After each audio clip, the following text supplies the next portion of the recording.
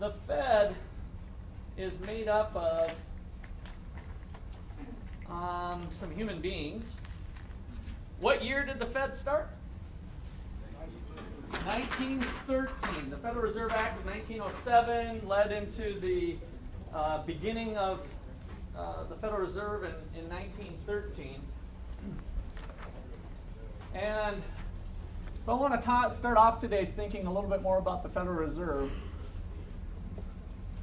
And it's really the Federal Reserve system.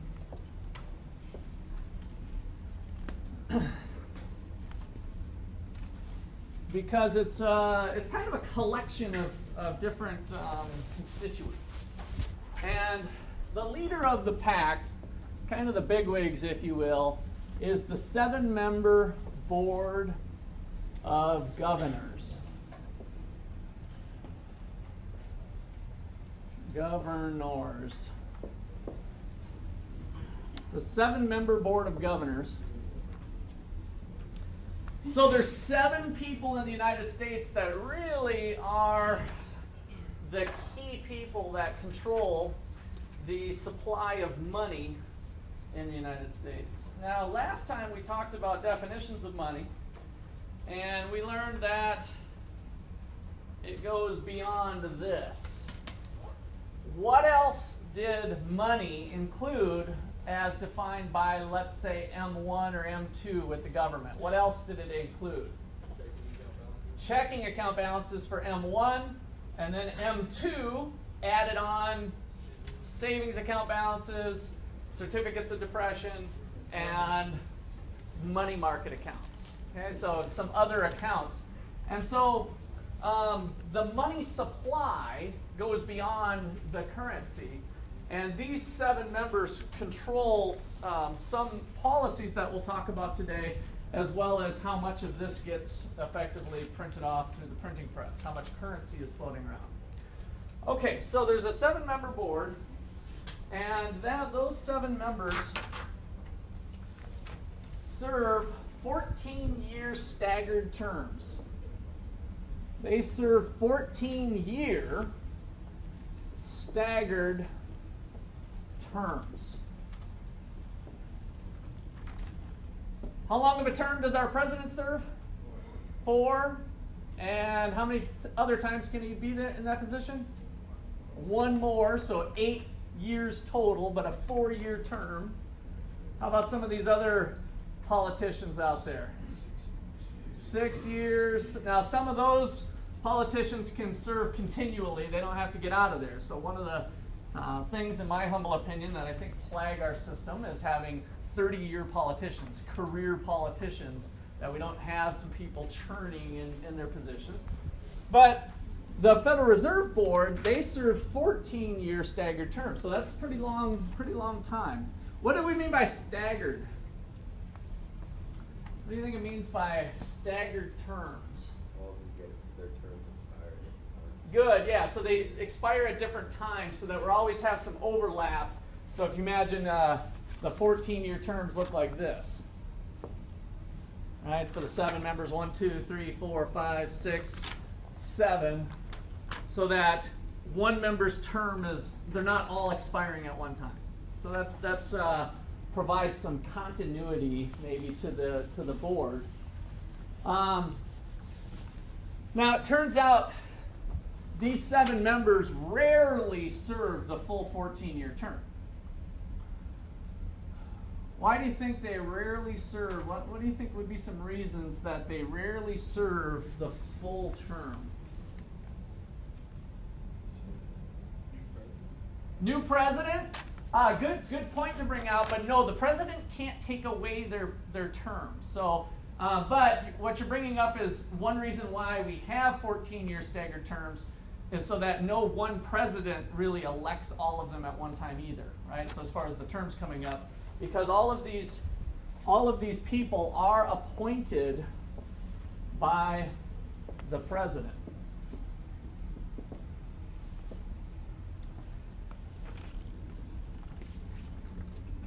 Appointed by the president, conferred by the Senate, so they have to get in there and get approved. But the president appoints them, so that's one reason we have that. So, but a lot of them voluntarily leave before their 14 years is up. So Move on to Congress and maybe move on. They want to move on, but they typically don't move on to Congress. They don't move on into other political positions. But who finds their information that they've been inside the secret trust of 7 members that control the supply of money and control interest rates? Who do you think would like to maybe hire them? Private banks, investment banks, Wall Street, Goldman Sachs. They'd like having one of those people who have served in that position there. So they go from making probably under $200,000 to 7 figures potentially, working on Wall Street. So there's a nice little incentive for them to go and leave after they've kind of done their public service. All right. So the chair is an important position. The chair serves a 4-year renewable term. The chair serves a 4-year renewable term. And some people argue that the chair of the Federal Reserve is the second most powerful position in Washington. Who do you think's first? The president. Yeah, Obama's got that red button that he can just roll over into sleep and he just presses it and we start nuclear war or something, right? World War III is going. So President Obama conveys a lot of power. So, but a lot of people argue that the chair is the second most powerful person in Washington, D.C. Why? What does it mean to have power? If you have power, what do you have? Money? Maybe. But we just kind of went through, influence probably more important than money, because the chair here only makes probably $170,000 a year, maybe $180. I'm not sure exactly, but something south of 200, I think. So they don't have money, but they've got power. They've got influence, right? So if they can make some maneuvers to lower interest rates for the U.S. economy, who does that affect? Who does that influence? Who does lower interest rates influence? Let's list them off here. Who does lower interest rates influence? Businesses, right? So businesses like that they can borrow money at a lower rate. Who else does it influence? Consumers who want to get car loans and home mortgage loans, right? So we've got them. We've got maybe even some governments, state governments, local governments. So, and the United States government for that matter, that all get influenced. So as far as our island goes with its agents, if you control the amount of borrowing that goes on through the interest rates, through influencing interest rates, you really can influence all 300 million people on the island in some way, shape, or form. Because everybody on here is either a saver or a borrower for the most part, right? Very few people run themselves a balanced budget. Like they earn their income and then they spend it. They're either saving a little bit of it and earning an interest rate, or they're borrowing. So very powerful position to be in the grand scheme of things. Okay. So let's, I guess, add one more bullet here on what the powerful thing comes from. Influence on interest rates, which impacts business, households, and government.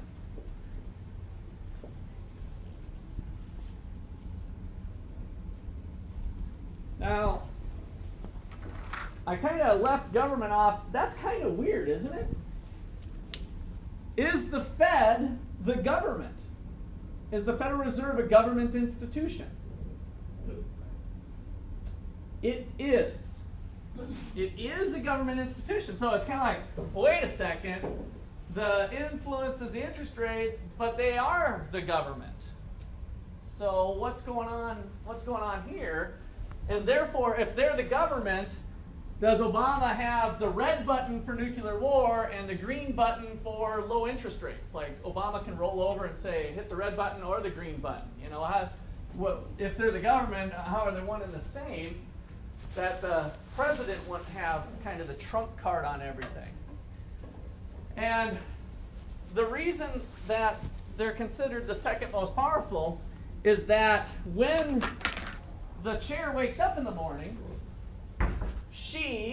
we haven't gotten to her name yet, but you guys have heard it before, she can roll over, and when Obama hits the green button, she can do this. I'm not doing the full, this is the PG rated run. This is kind of blurred out for you. Do you see what she's doing? She can do this to the president. So she doesn't answer to the president. The Federal Reserve chairperson and the Federal Reserve itself is completely independent of the federal government. Congress, the judges, Congress, Supreme Court, all of that is all separate. They run their own show, which is a little scary at first, but there turns out to be some good reasons why we want that separation, and that turns out to be pretty important. We'll see that later. But we're uncovering kind of one of our most important aspects of monetary policy in the United States is that although this is a federal government institution, the Federal Reserve System and the Federal Reserve Bank, it's completely independent in terms of its operations and authority. It has complete autonomy in its decisions on what it does with the money supply. And that's pretty darn important.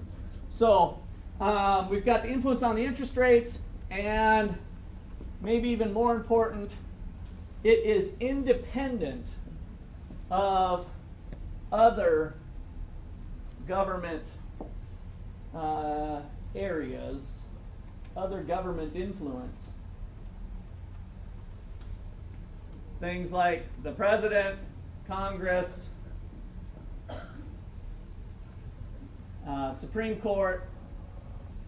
None of those people can do anything to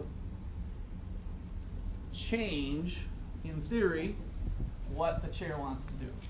Okay, so who is our chair? I already gave you a hint. It's a female. So who's our chair? Does anybody remember? Anybody know? I think I got my extra credit pen out.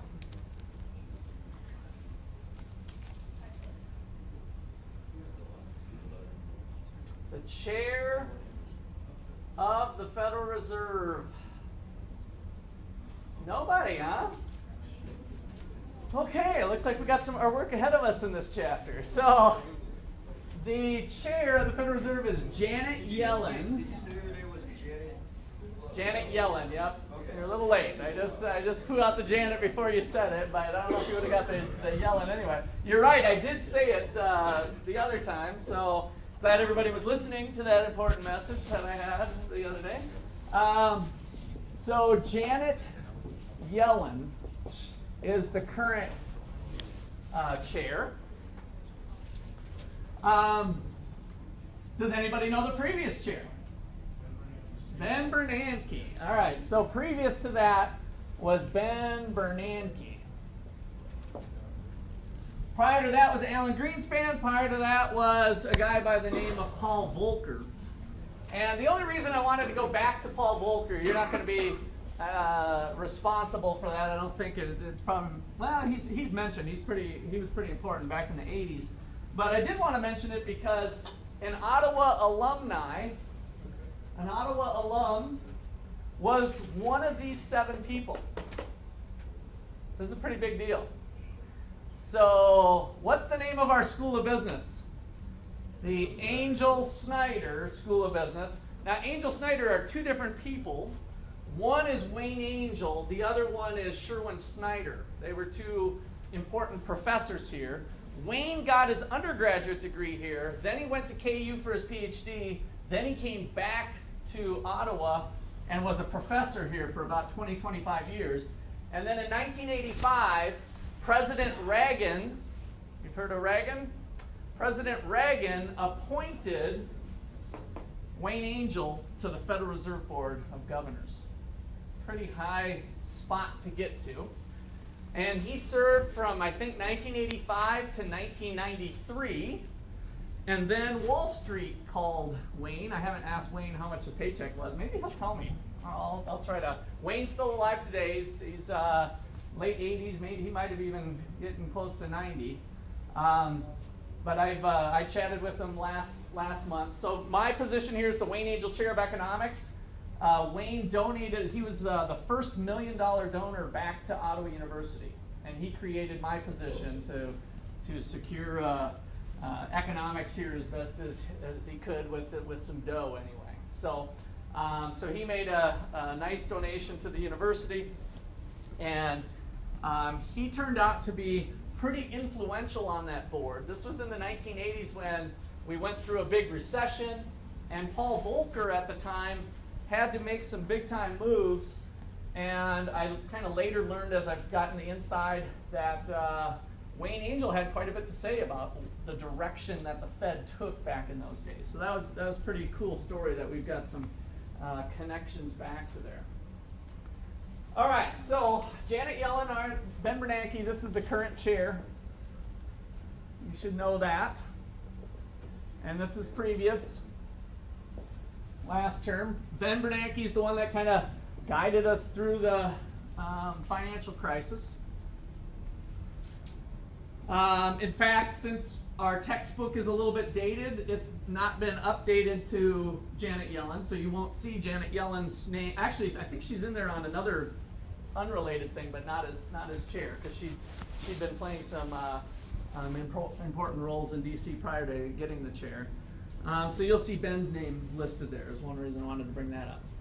So kind of an OU note here. Wayne Angell, OU alum, 1955 I think is roughly when he graduated. Served on the board from 1985 to 1993, I think, roughly that time range. So he made it 8 years, left early, and went to Bear Stearns on Wall Street. So he kind of had he was chief economist at Bear Stearns on Wall Street and did some forecasting and other things there. And then he, after that stint, I can remember how long he was there, then he had his own private consulting firm. Okay.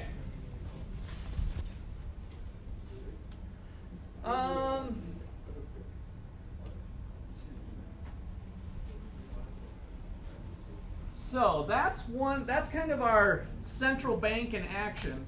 Then there's another piece to the puzzle here. So I guess if I was putting numbers on this, you guys can put a 1 there maybe. That's all related to the 7-member board business.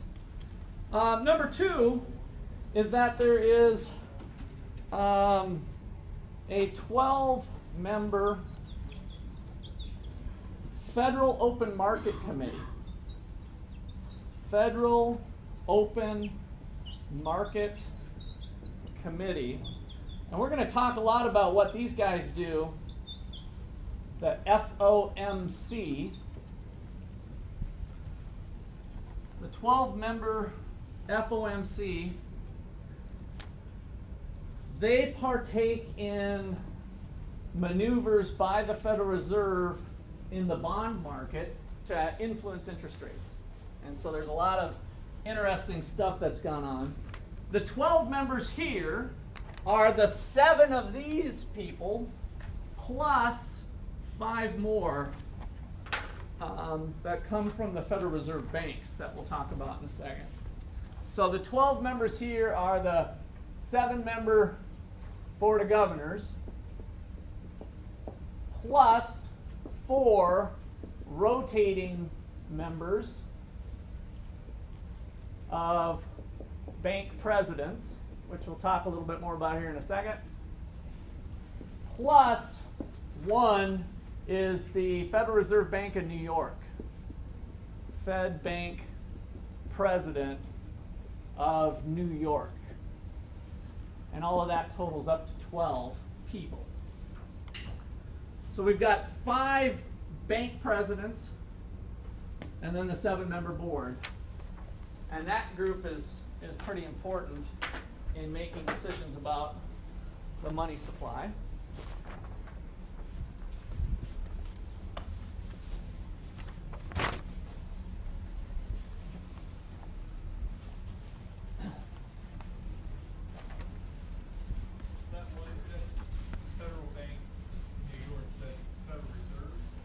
I'll try to get that cleared up here in a second. The main meeting place where the Federal Reserve Board goes is in D.C. And then there's banks scattered throughout the United States. I'm going to write that down here in a sec. So this group here, these 12 members make decisions on the money supply through open market operations. We're going to define that later. I just want for your notes to write down they use open market operations to change the money supply. So this will just be the link back on some other stuff we'll talk about in a bit.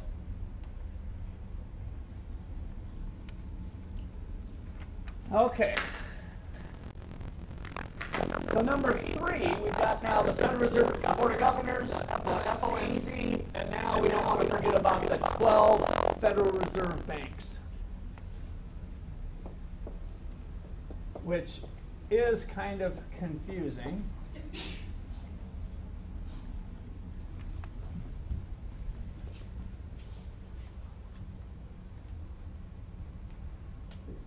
So if you, this is getting to be tougher and tougher to do. I've been doing this for years, but they don't always print it anymore.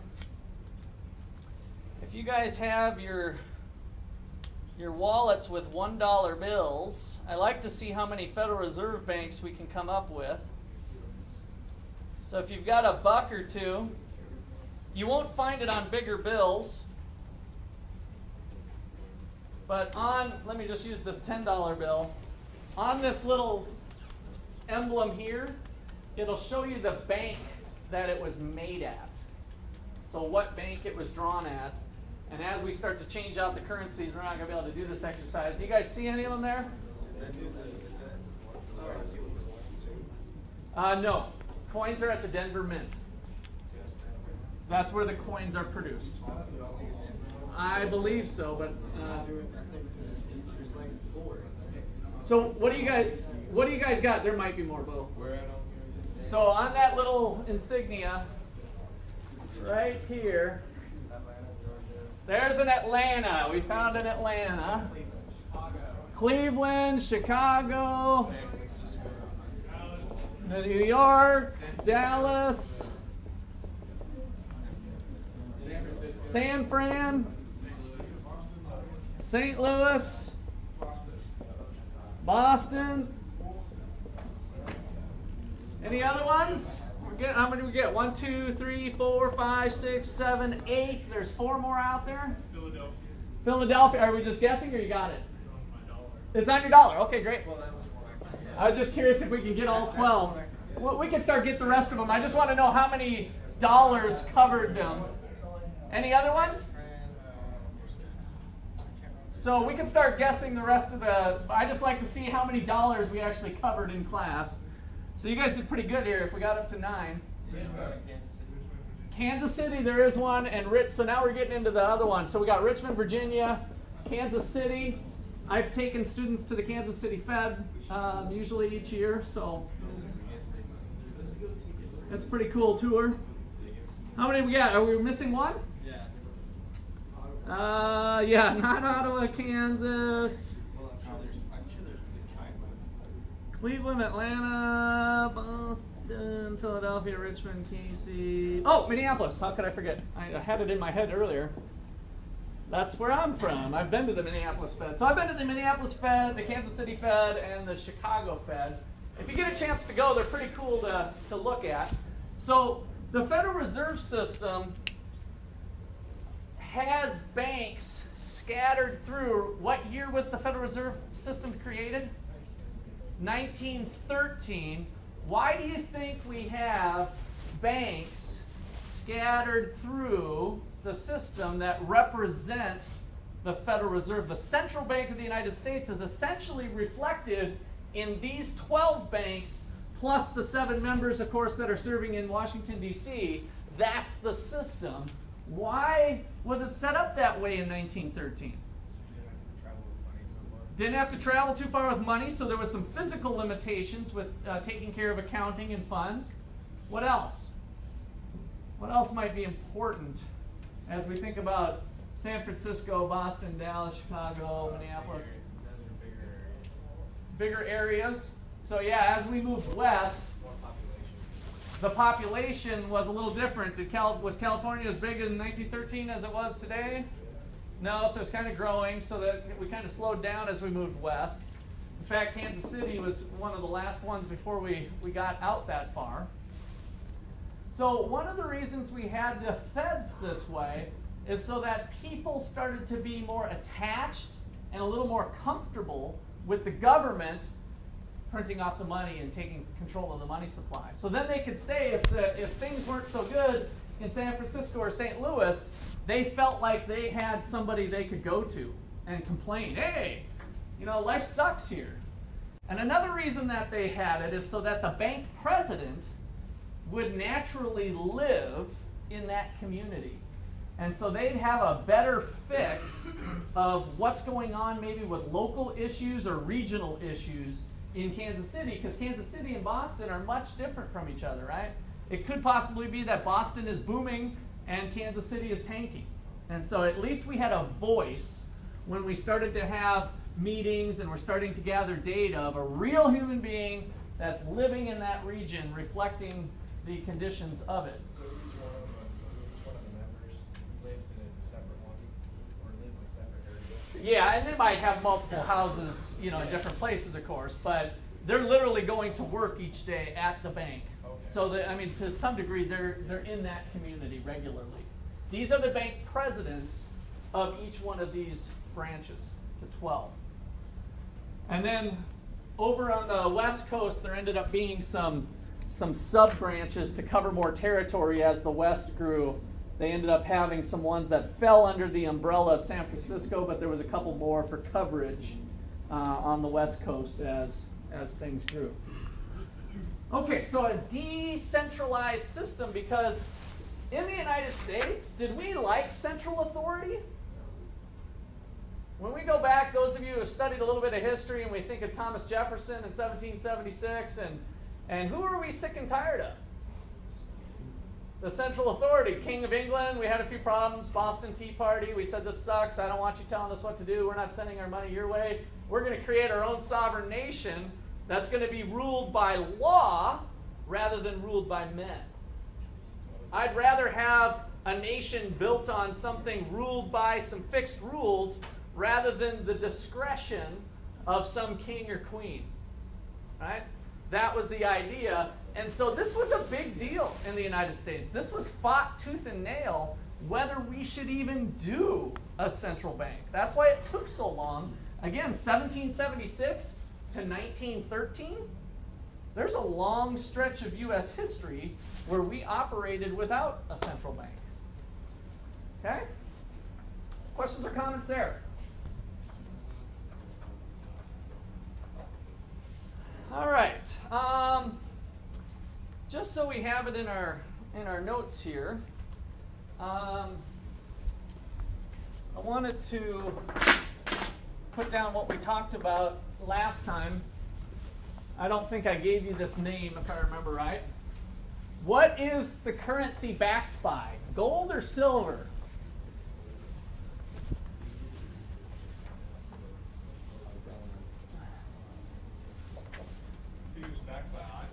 Backed by hopes and dreams. That's right. In God we trust. That's about all you got going for you. Those of you who are non-believers, you're in big trouble. But it just says, in God we trust.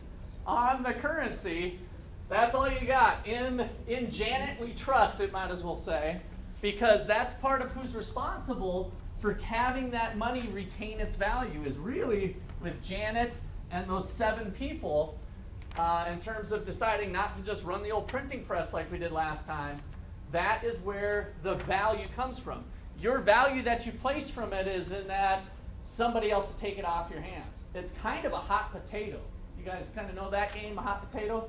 Who's going to be stuck with the cash? So when Armageddon happens and we're facing the end of the world, do you want to be holding a big pile of currency? No. And in fact, you probably don't need the money in your bank account either. Both forms of money, your account balances and your money. If everything falls apart, you want food, shelter, clothing, maybe an automobile.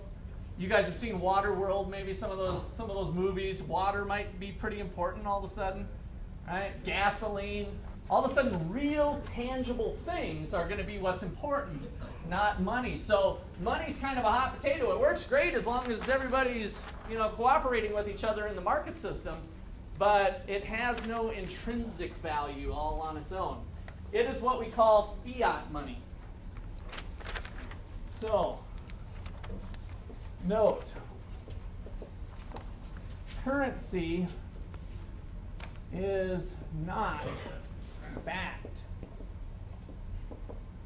by gold or anything else. It is called fiat money. Fiat means unbacked currency.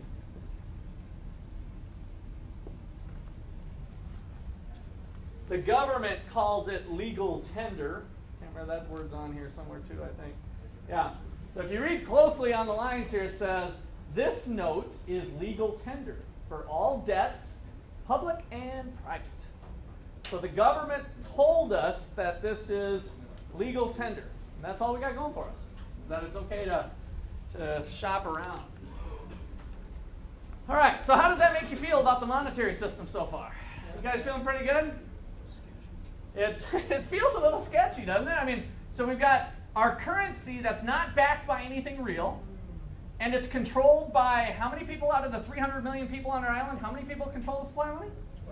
12, arguably 7. Arguably 1 wields more power in terms of setting the agenda for the meeting. So we've got a concentration of power in one spot on something that's pretty important in the United States.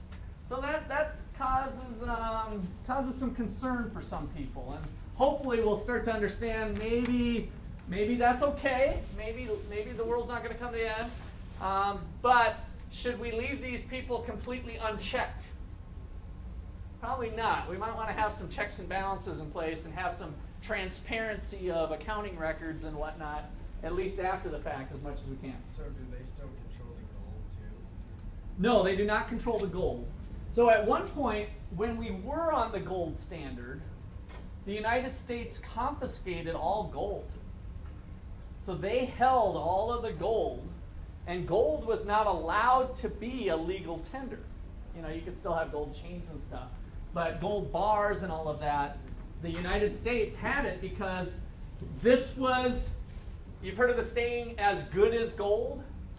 This was as good as gold.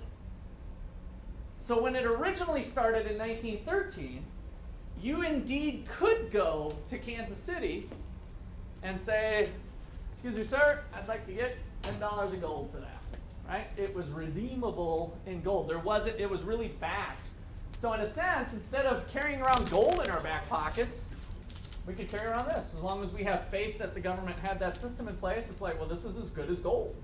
And that made us feel pretty good, that our currency was tied to something real again and redeemable if need be at some point in the future. So when they got rid of the gold standard, what are they doing with the gold reserve? So yeah, they're still holding it. So yeah, we went, there's kind of a long story that I won't have time to get into, but there's lots of good videos and stuff I can point you to afterwards. But During the Great Depression, we ended up going off of the gold standard, but it was kind of a modified gold standard where other currencies were based off the dollar and the dollar was linked to gold, and so it was kind of this modified system. But the government really didn't follow all the rules perfectly, and eventually it became a big mess. And in 1972, President Nixon abandoned the gold standard altogether. And now we just have what we have now today, fiat money, unbacked currency. Okay, so again, there's a long, long history of that. That's you can check out on your own. It's talked, I think, a little bit about in the textbook, but not enough time in this class to hit it. All right.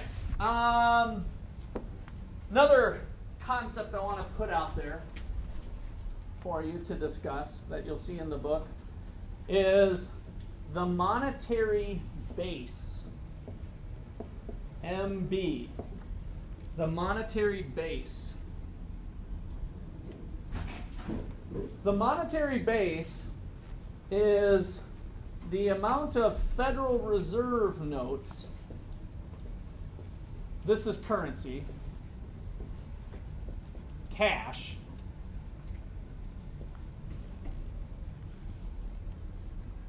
plus banks' deposits at the Fed.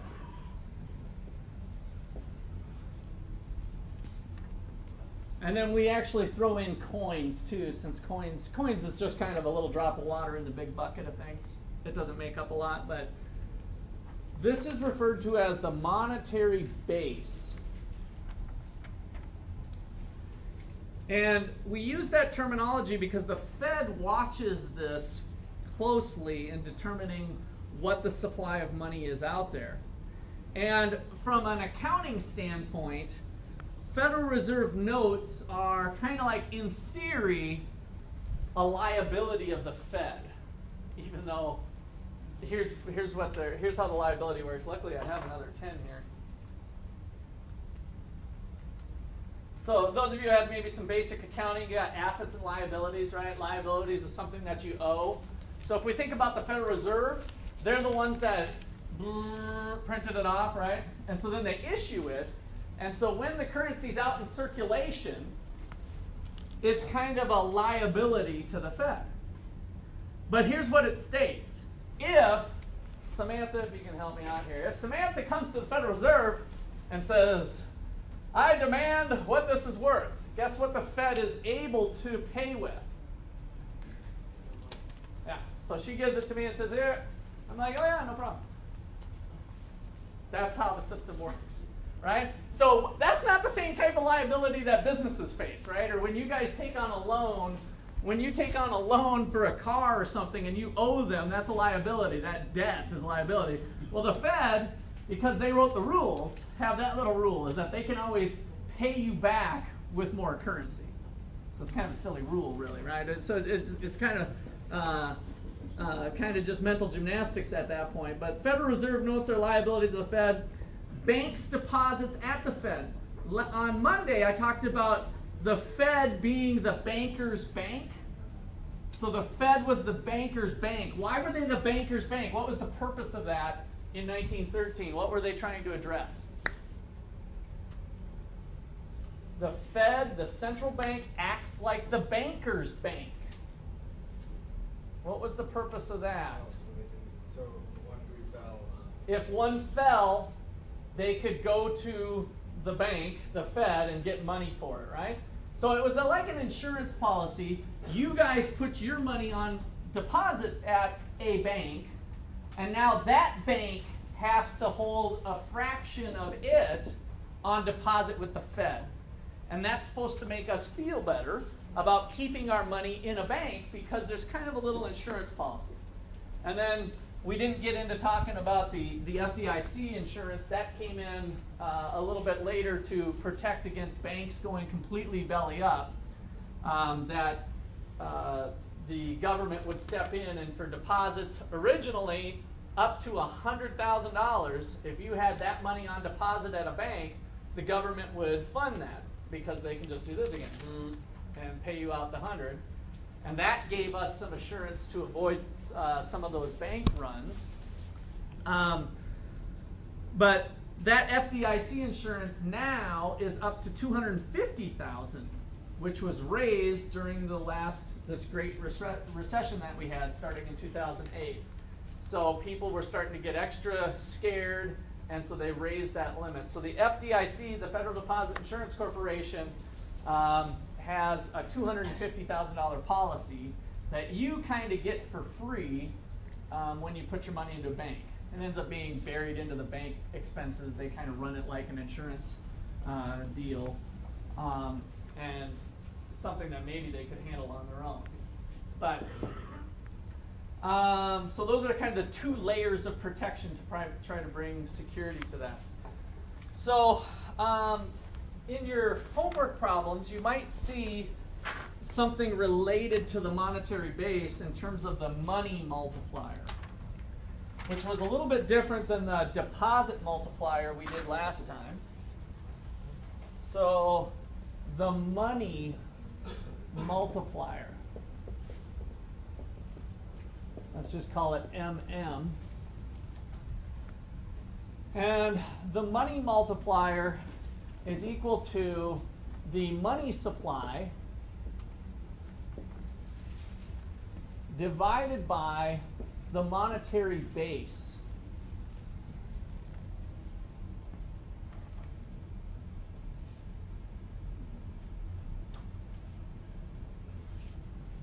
Here's the monetary base again. It reflects the kind of the cash component, less the amount that banks have on deposit at the Fed. It's kind of the base that supports the money system. So last time we went through the deposit multiplier, which said that if I get a loan, if I put my 10,000 bucks from the shoebox into my account at People's is going to go and loan that out. If the required reserve ratio is 20%, they're going to loan out 8,000 of it. That 8,000 eventually makes it into somebody's cash register, that eventually makes it into another bank. Who'd we go to next? Was it Wells Fargo? Was that the next one? Goes into Wells Fargo. Wells Fargo now has $6,400 to loan to Zach so that he can buy his home entertainment system at Best Buy. Best Buy takes that $6,400, deposits it into First National Bank, and now there's more money. So what we learned there was that currency or money held on deposit at a bank creates more money. So loans, the loan process, and the fractional banking system that we use end up creating more money. This is the base, the monetary base, that supports the money supply, the full money supply. So notice that this here, I like to just put that this is the fully multiplied money supply. Maybe it's M2, for instance, one of our measures of money.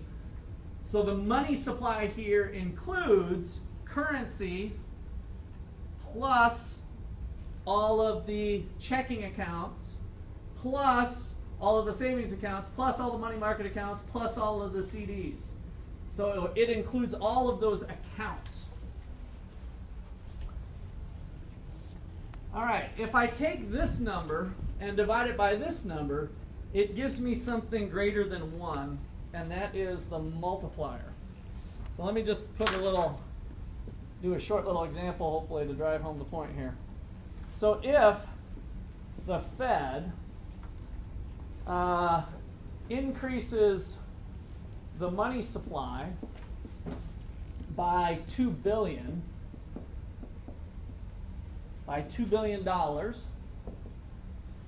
one way or the other,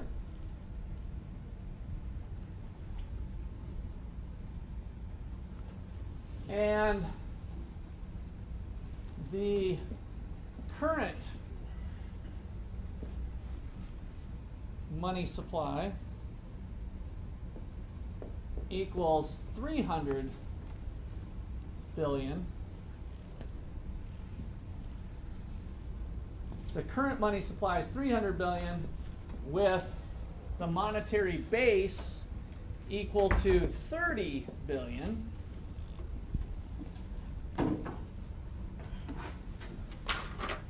What is the increase in the money supply?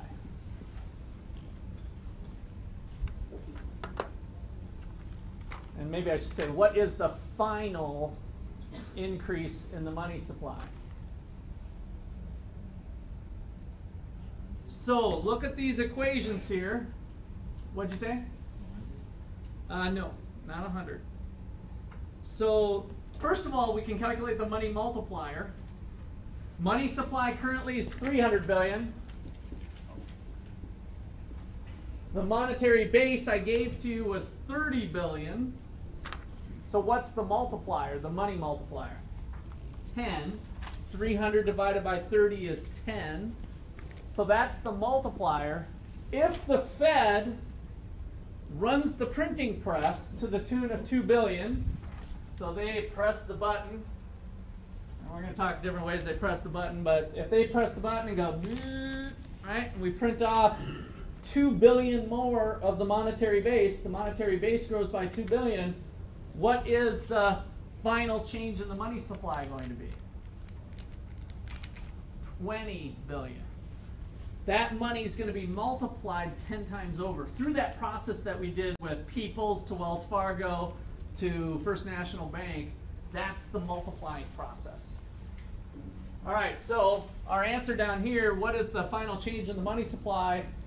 The change in the money supply will equal 20 or 10, the money multiplier. Let me write that out. The money multiplier times the change in the monetary base, which equals 10 times 2 equals 20. I know I'm getting low here on the board for you guys. The change in the money supply is that multiplier of 10.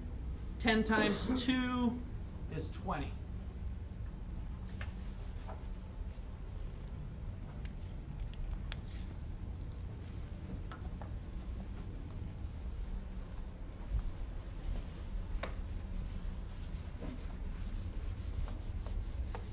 So now we've looked at two different types of multipliers. So is that 2 billion a change in the monetary base? Yes. So the because it says if the Fed ups the money supply by 2 billion. So we calculate kind of that they estimate the money multiplier given the current situation, and then if there's 2 million injected, it'll change by 20. It'll go through that system. So it'll go up to 320 up here ultimately. That'll be the change in the money supply. Okay? And we just kind of leave it short and simple looking at the changes rather than getting too crazy. So I know this is crazy for some of you, but it gets uglier. So we'll try to keep it a little basic. All right, so recall the deposit multiplier.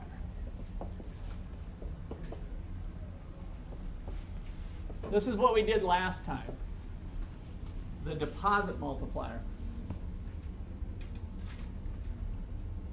And in our example, we were using different variables than what we just did with the monetary base.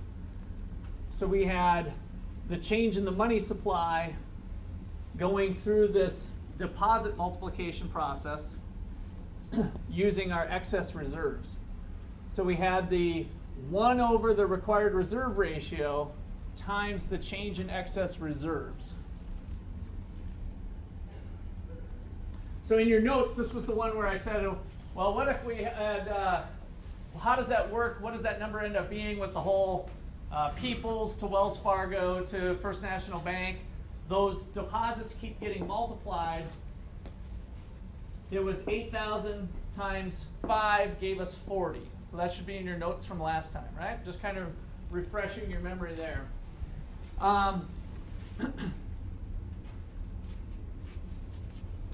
This shows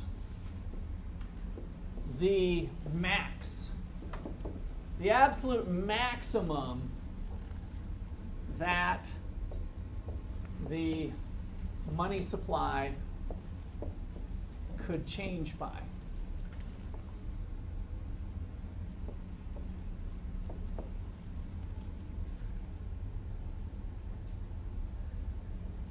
In other words, it's actually not realistic. In the story, what was the required reserve ratio? What was RRR that I had?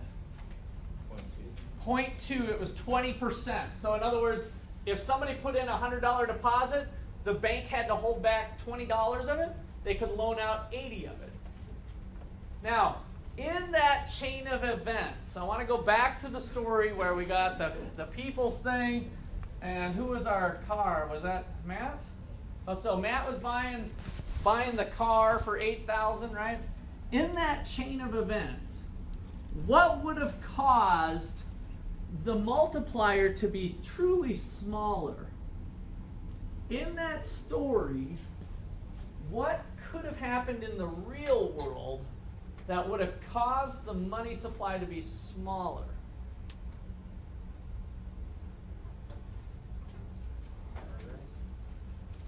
Say that again? Bartering? No, we can, that could have gone on, but that's kind of taking money out of the equation. So I want to keep money kind of in the equation somehow. Taxes. Taxes would have been a leakage out, you're absolutely correct. But then it would have gone into some government's pocket, or government would have spent it somewhere else, so it would have kind of stayed in the system still. But great point to bring up. So think about the story about Zach. Since he's gone, I'll pick on him. Zach having the $6,400 loan, right? He goes to Best Buy. What did I assume Best Buy did with the next step with the money? Put it on deposit with who? First National Bank. Now, is it likely that Best Buy would put all $6,400 on deposit with the bank? No. They'd keep something back maybe for the next day's business, or maybe to buy some new supplies or whatever, right? So they're going to retain some of that cash when they put it on give it to the bank. Now on the flip side, is the bank, do they have to loan out all of that excess? No. In fact, they might face some circumstances where they're not going to loan out the full $6,400. They might just be willing to loan out $6,000 or $5,000 or whatever circumstances. The Federal Reserve says that the maximum you can loan out is 80. But if you choose to only loan out 70 or something, or 75, that's your choice. You can hold back more. You just can't do more than more loans than 80%. So those represent a couple leakages in the system, what we call currency drain. So this shows the maximum that the money supply can change by. In reality, there is currency drain. Currency drain. And it comes to us in two spots. Currency being drained out of the system or being held on to. One, the business, let's just tie it back to our example. Best Buy may not deposit all $6,400.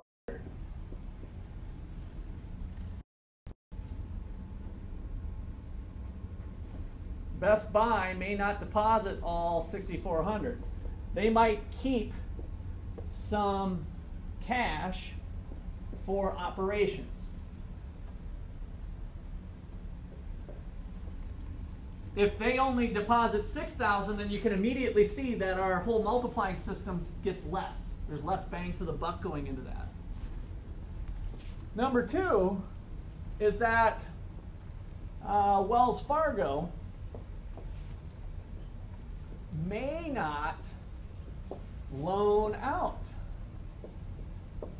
all excess, I don't even want to use that word, loan out the maximum allowed by law.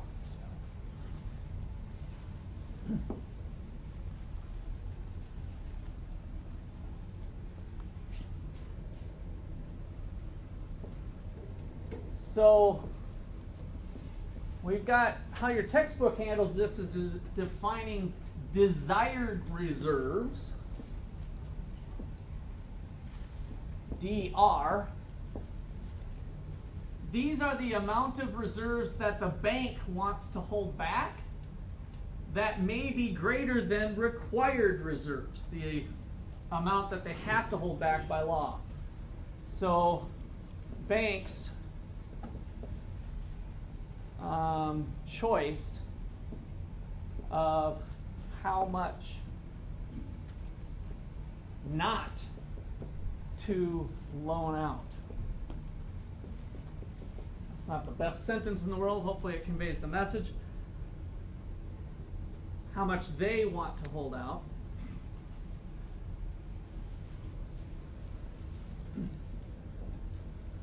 Note,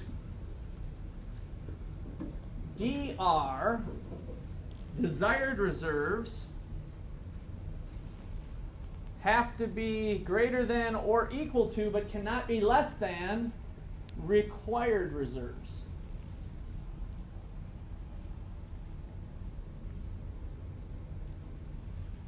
So this is required reserves that the Federal Reserve says they have to hold back a minimum of this. They can choose to have more than that if they want, but they at least have to have that.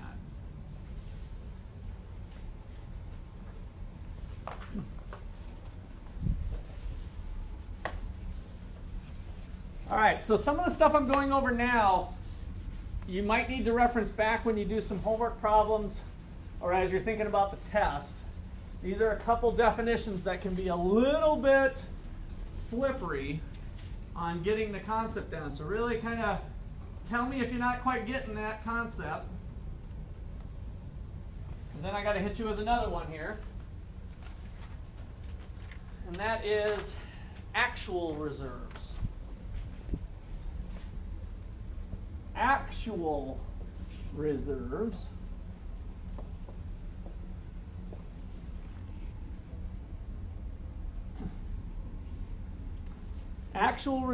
are equal to vault cash, the money that the bank actually has on hand at any given point in time, and its deposits at the Fed. The banker's bank concept.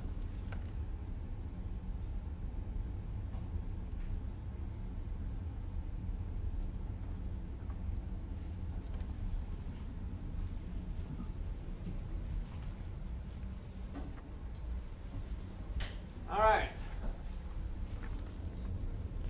So if people come in and say, hey, I'll put my money with you, I'll put my money with you, I'll put my money with you, all of a sudden vault cash starts to pile up, right? And so they've got excess that they can loan out.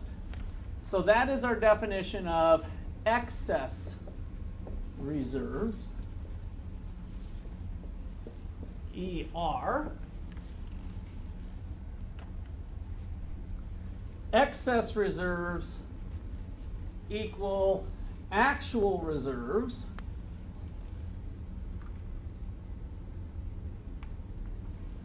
minus the amount we want to hold back, desired reserves.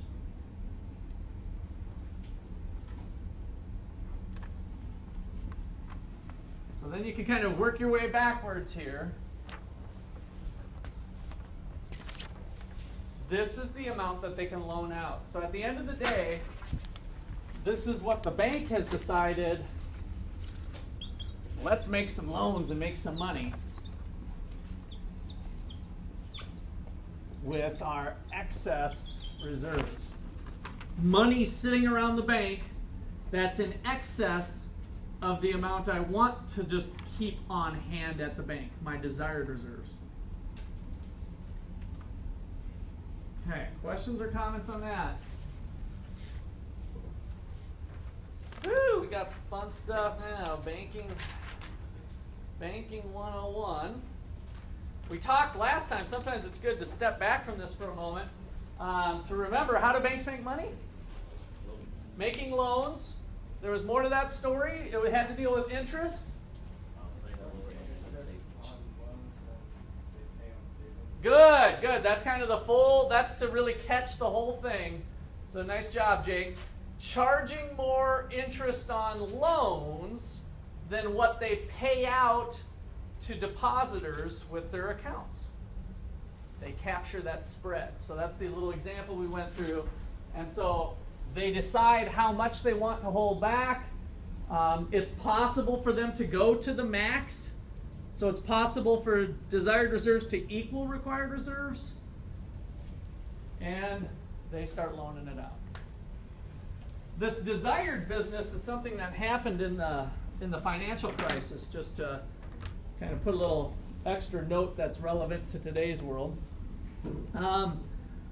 In an effort to try to pull the economy out of the crapper, the Federal Reserve started providing lots of liquidity. And they're basically telling banks, go loan money, here's money, here's money, here's money. And the banks were like, whoa, I've been burned. I was burned last year on this. They didn't pay back their loans and we got into trouble. I'm just going to hold back on lending for a little bit, right? So what they did is they increased their DR. Their desired level of money that they want to hold back went up. In the golden days, they used to, if we're using our 20% deal, they would loan out 80% all day long.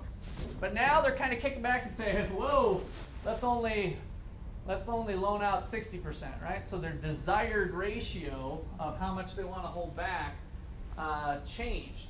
And so that was part of the issue of why the monetary stimulus of jacking money into the system didn't work so well, because the banks didn't loan it out.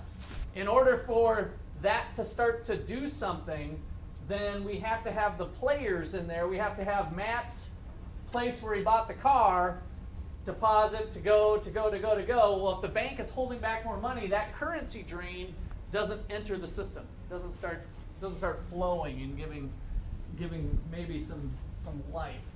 Just sits there. Okay. Questions or comments there? All right, so we've kind of danced around the tools of the Fed. And so the next thing we need to look at that might bring some of these topics back together for you is to look at what the Fed actually does for us. And originally, its purpose was to be the banker's bank. And its roles were really quite different in 1913. So, what does the Fed do?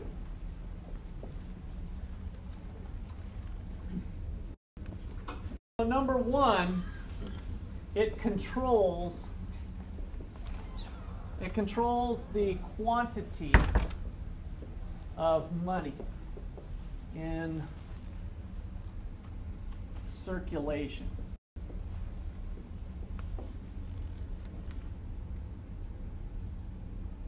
Sometimes not as well as they think they can, but in theory, they're the ones printing off the bills, like we said. Number two, it issues currency.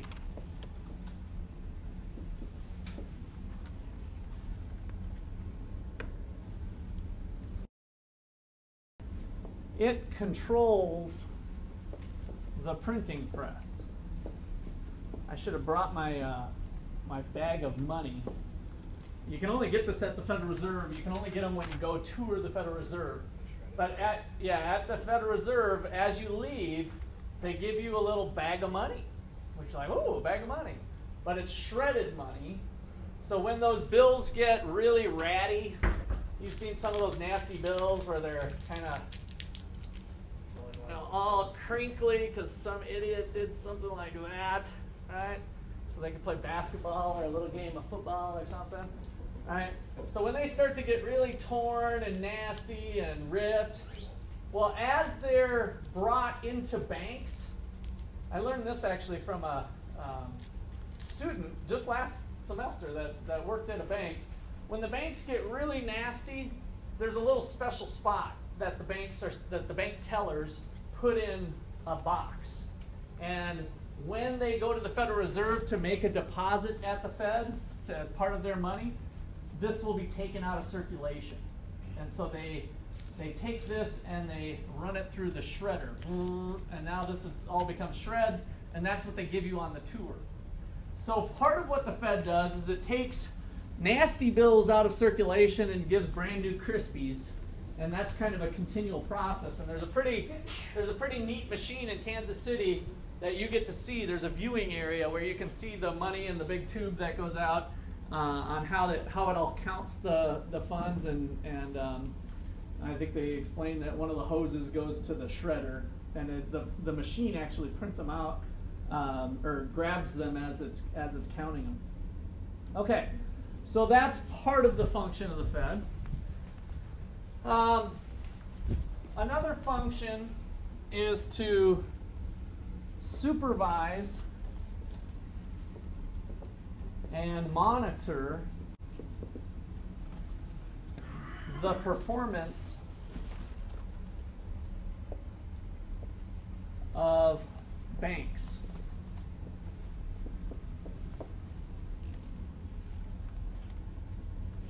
So they're going to kind of watch out for the banks that might be in trouble. So they're in charge of looking at the books of the banks and collecting records. So they do a lot of auditing, a lot of accounting, a lot of analyzing of numbers.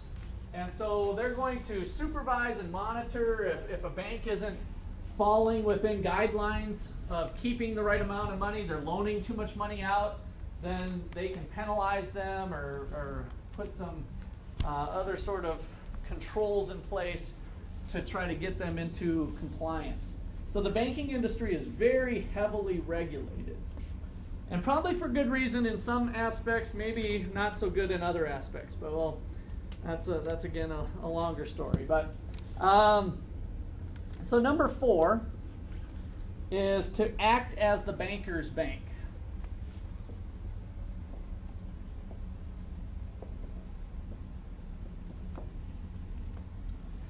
And what that means, in a little more detail, is that one thing it did more so in the past than it does now is it clears checks between banks.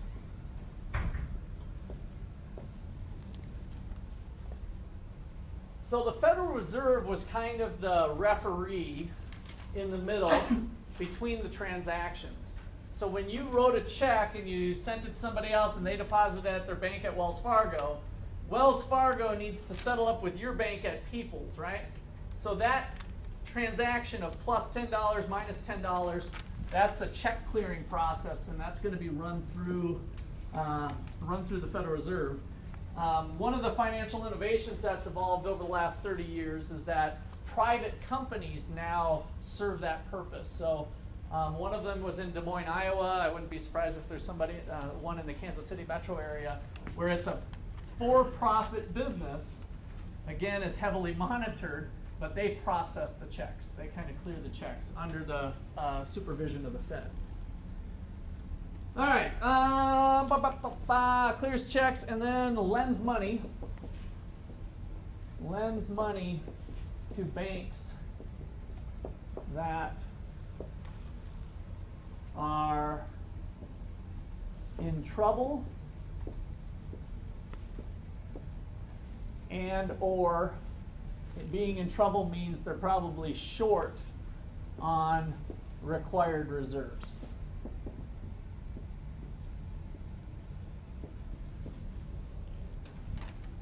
So I don't think I've used this term In the past, they were considered the lender of last resort. The lender of last resort.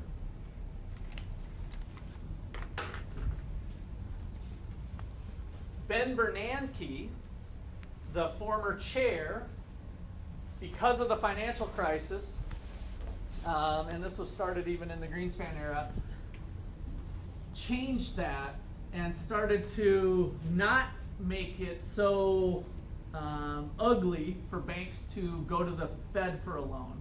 In other words, in the past, it was always looked upon that, hey, if you go to the Fed for a loan, that's bad news. They kind of changed the system around so that banks who are in general pretty healthy can also go to the Fed for a loan if needed. But traditionally, we've got this lender of last resort concept, and in practice, banks try not to go to the Fed for the loan. Go to your parents for a loan. Do you guys like going to your parents for money, and like you really want something but you don't have the money, and it's like you got to go to your parents, and you're like, right? So as soon as you do that, you've kind of extended yourself out. Maybe they can get into your business a little bit. Well, what do you want this money for? How's it going to be spent? When are you going to pay it back? What do you know, blah, blah, blah, blah, blah. And you don't want to go there. Well, it's kind of the same way for banks. They don't want to go to the Federal Reserve, who's monitoring all their stuff. It might kind of set up a red flag. So that's still true today. All right. So back to, I want to spend a little more time here on number one and how they control the supply of money.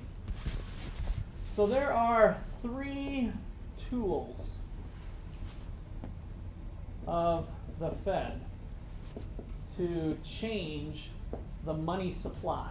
So here's our shorthand notation again, MS, money supply, change the money supply. Three tools of the Fed.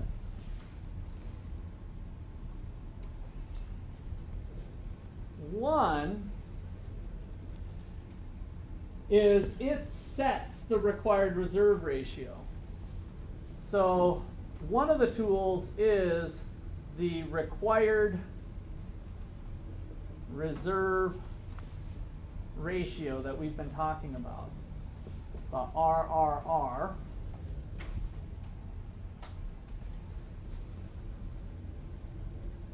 They're the ones that set that 20%, 10%, 12%. If there's an increase in the required reserve ratio, 20 to 30%, let's say, what happens to the money supply? Does it go up or down? If the required reserve ratio, the fraction that banks have to hold back, if that goes up, maybe from 20% to 30%, what happens to the money supply? Does it go up or down? Down, right?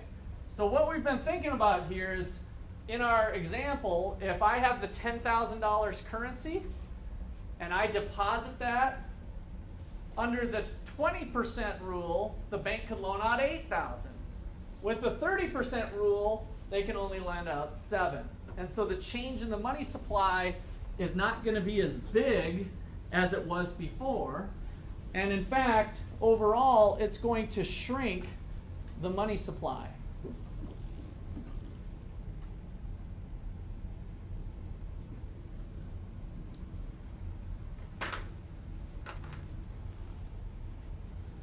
If the Fed is shrinking the money supply, less money floating around in the system, are they stimulating the economy or trying to push it down? Is that an expansionary policy? If we think back to our business cycle, where we've got real GDP moving over time, the ups and downs, right? Expansion, peak, recession, trough. Is this an expansionary thing to do for the economy? To contract the money supply? No.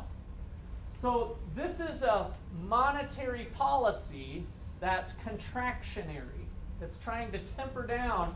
This might be what what the Federal Reserve is starting to do now that has Wall Street and other Main Street and everybody a little bit wondering what the heck's going to happen. The United States economy is starting to come up. We see some upward movement, and the Fed has put so much money into the system that they don't want it to go up too fast. So they start to employ contractionary monetary policy. So let's write this down here. Contractionary monetary policy. Question? It's just to slow it down, not necessarily to keep it from peaking, but we don't want it, the perception is if we go too fast, too hard, we're going to fall hard. And we'd rather have kind of a more stable, smoother approach. And then it's going to tie into some other things that we'll talk about later too. And the deposit multiplier affect the value of the dollar? The value of the dollar, yes, absolutely. And the reason is that the deposit multiplier, the multiplying process, affects the total money supply. And the total money supply affects the value of the dollar. So those two things are interrelated with each other. So when the Fed does something like this, it can affect the CPI? Yes. Yep. You're putting together some links that we'll do a little bit later, probably not till Friday. We still got some time today, but we might get there today. We'll see. Okay, any other comments there? That's one tool of the Fed. Bo? Is that why they, so they didn't have to do this? Is that why they cut out the bigger bills, like the $500, $1,000 bill? No, this has nothing to do with the denomination of the currency as far as how big it is. His question was, does this have something to do with their cutting out a $500 bill and a $1,000 bill? Oops, you guys lost your mic all of a sudden, huh? Did it just happen, or did I just happen to catch that? Yeah, I'm getting it. I'm surprised I just happened to catch that. I don't know what happened, but it went out. So again, that happened last time. If that happens again, you guys unmute your microphone and let me know. Okay, so that has nothing to do with the level of the currency, because we can either carry 5 $100 bills or one $500 bill. It really wouldn't matter.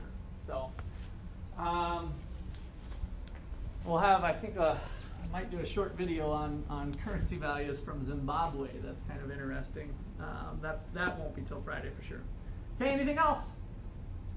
This is just one tool.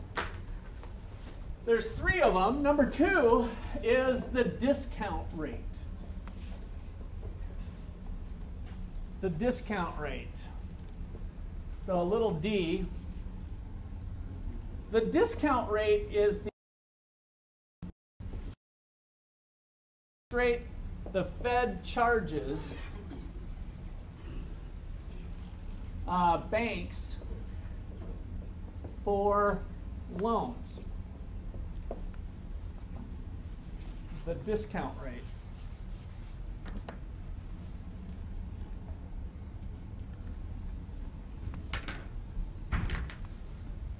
Now, what's interesting is that a lot of people perceive the Fed to set interest rates. It's like, oh, the Fed's so powerful. They just set the rates. Why don't they just set this one and set that one and set this one? Well, in reality, this is the only interest rate that the Fed sets, that has absolute discretion on, that says the discount rate's going to be 1.25%. That's the only interest rate in the nation. Now start thinking car loans, home loans, business loans. Loans are all over the place. Those are all market rates. Those are just private companies charging what they feel like charging. Those are market-driven rates. It's the price of money, the price of borrowed funds, whether you're on the borrowing end or the loaning end. The interest rate's the price of money. All of those are set by the invisible hand of the market system. The Federal Reserve sets this interest rate, the discount rate. So let's put that note down here. This is the only rate actually set by the Fed.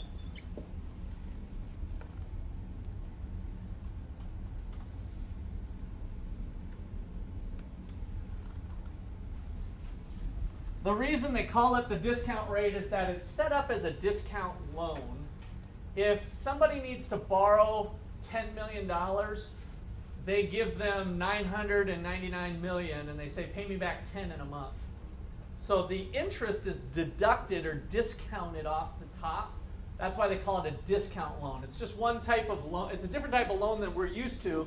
When we take a car loan, we borrow $10,000 and then we pay back the interest later, right? Our payment includes principal and interest. If I pay off my whole loan a month later, then the car dealership says, give me my 10 grand back plus $100 worth of interest, right? So with this, it's discounted off the top is where that word comes from. So the discount, quote unquote, the reason we use that discount word is that interest is deducted on the front end.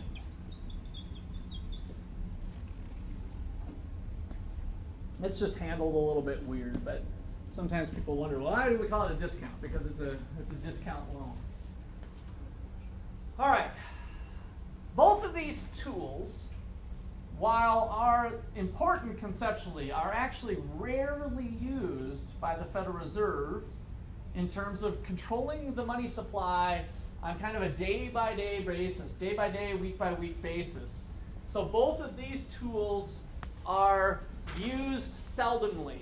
In other words, they might go 3 months, 6 months, 9 months, maybe even a year before they change one of these two. The required reserves are usually about 10% on small banks, and then they kind of ramp down on a schedule. That schedule doesn't change very much. One of the reasons they don't change is from an operational standpoint. If you've got mom and pop bank here in Ottawa, Kansas, and you start jacking around with the required reserves all the time, they have to change all their accounting, right? Everything changes for the small business, so that kind of is a hassle for them. And the discount rate, they kind of use as a marker for things, but it doesn't get used, doesn't get changed that much.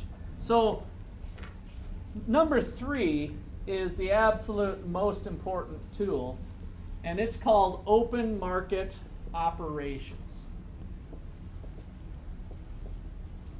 Open market operations.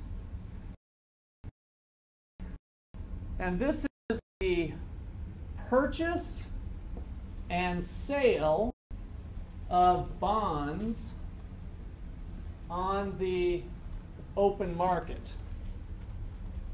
Open to everybody, the free market, if you will. The purchase and sale of bonds on the open market.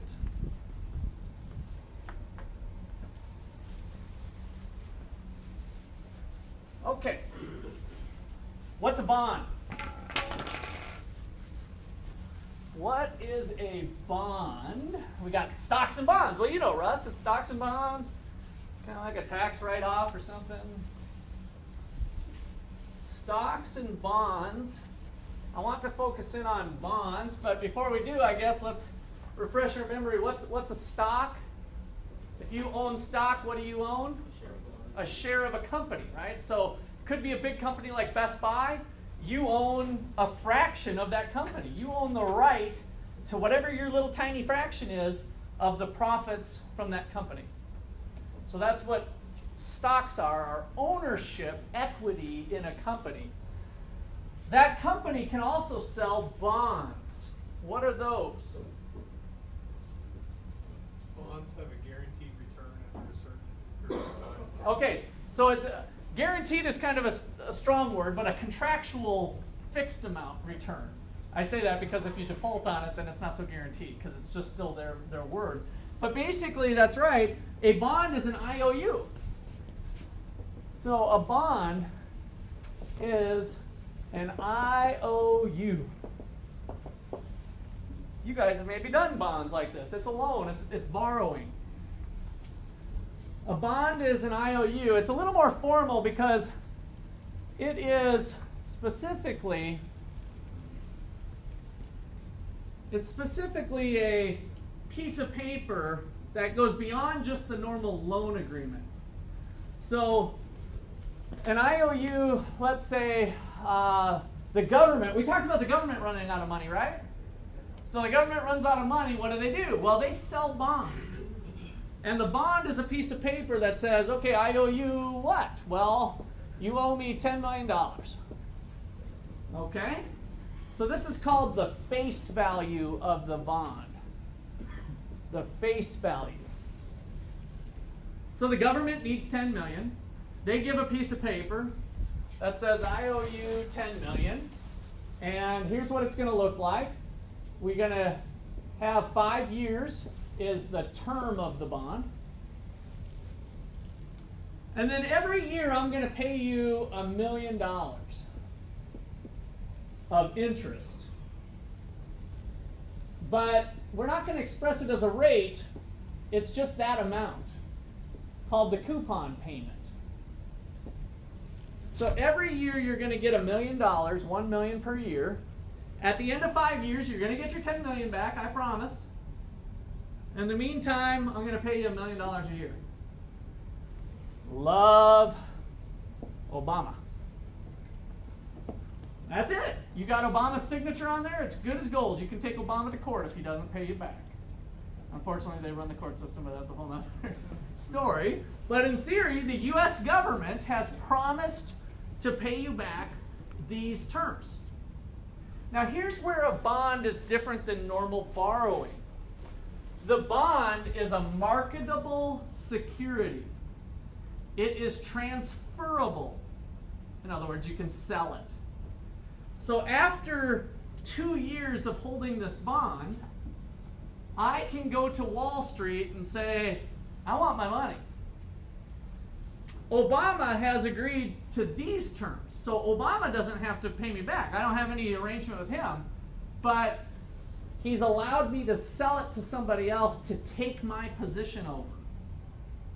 Now I'm sitting here holding a piece of paper that has 3 years left on it. At the end of 3 years, the U.S. government's going to cut whoever's holding this piece of paper a check for $10 million, and in the meantime, they're going to cut them $1 million a year for the last 3 years. So this is how a bond gets its value, and will ultimately have a price on Wall Street. Somebody's going to say, "Hey, tell you what, given the current market conditions, I'll pay you $11 million for it right now, right on the spot, cash on the barrel." I'm like, "Oh, okay, that sounds good." So 2 parties go and exchange the bond. Enter the Federal Reserve. The Federal Reserve can come into that marketplace and buy and sell these things just like anybody else. But when they do it, there's a little bit different effect. So, here is, let's see if I brought my props today. So here's our bond.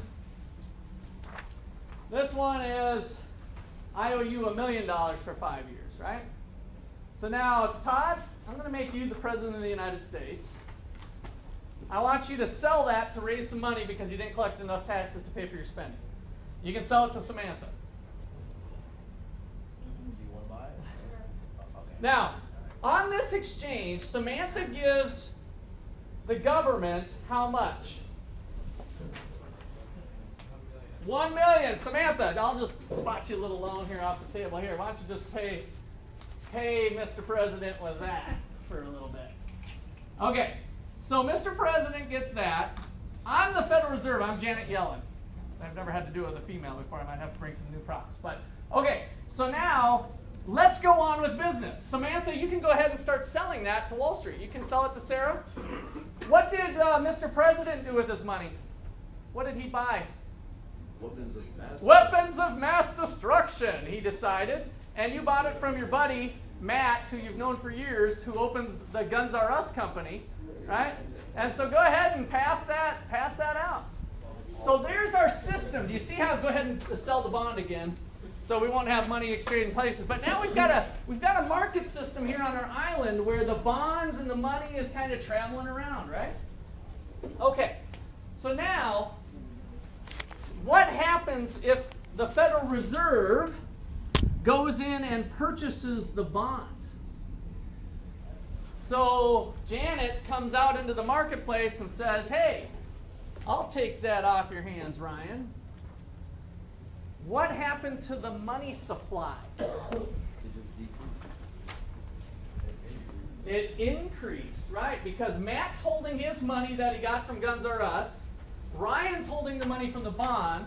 I, Janet Yellen, the Federal Reserve, am holding the bond.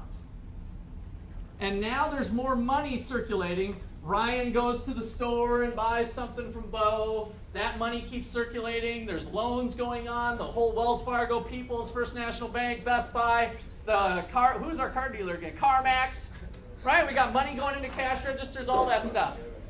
Now, at any point in time, Janet can come back into the system and say, hey, you know what? I've got a bond for sale. It's still got 2 years left on it. It's signed by Obama. It's still worth something.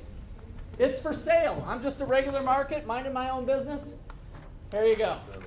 What happened to the money supply? It went down because now Janet is holding the money. Is the money out in circulation? No. So on a day-to-day basis, the Federal Reserve does these open market operations to change the supply of money every day. That's why the Federal Reserve Board of New York, the president of the Federal Reserve Board of New York, he was always on the Federal Open Market Committee, the member of 12 that determined how many purchases and sales are going to go on. He's in New York. What else is in New York? Wall Street. So he's right on top of the action on a daily basis to go to the trading desk and make those trades. All right, we still got a couple minutes left. Hold on. We got to write this out. So, open market purchase. If there is a purchase, so case number 1 here, a purchase of bonds leads to a increase or decrease in the money supply when the purchase of the bond happened. Increase, right? So you guys can visualize purchase on the Federal Reserve. I'm purchasing the bond, pulling it out of the system. That leads to an increase in the money supply. And if the Federal Reserve does a sale of a bond, it does the opposite. And it pulls the money out of the system and puts the bond back into play. All right, we will pick up there on Friday. So, if Janet buys the bond, is she getting paid? Ask me that on Friday. I mean, because I'd like to reiterate it for the class, but yes. So Obama is still paying Janet for the bond, like the $1 million.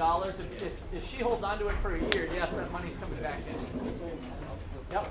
And the Federal Reserve is one of the few government agencies that actually makes money every year. Yeah. That's another little side story. Lots of interesting stuff with the Fed. I'll tell you, I'll be ready tomorrow morning. Okay, send me an email. Okay. Start the rate on the website. Yeah, it is for your